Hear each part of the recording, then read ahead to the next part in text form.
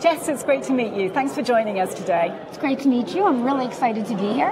Amazing. Now, when it comes to the world of Agentic AI, how do you see it developing when it comes to payments? I believe we're just getting started. We all know about the announcement of Agent Pay, which is very exciting.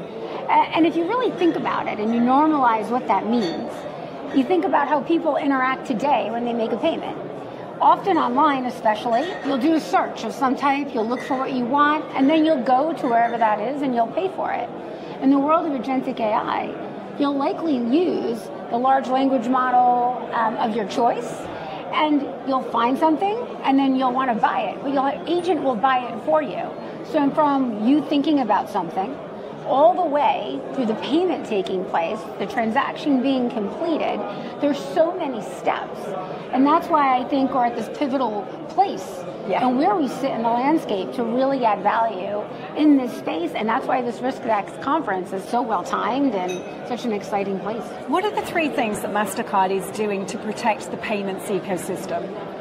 Well, Mastercard's doing far more than three things, which I know you know. But if I were to pick three, I would harness those around a couple things. One is making sure we protect our data.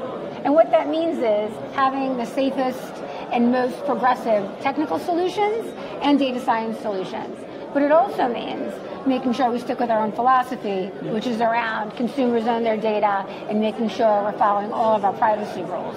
If I were to think of a second, I would really think about what are we doing with our partners and our customers? Are we doing know your business checks? Are we making sure that we're partnering with our customers to withhold what we stand for? And the answer is yes. It's core and fundamental to what we're doing. It's very much akin to our franchise model of what we've been doing for decades. And then the third is making sure that we're relentless about every product decision we make, data decision we make, and technology decision we make to make sure it's withstanding the brand of trust. That's what Mastercard stands for.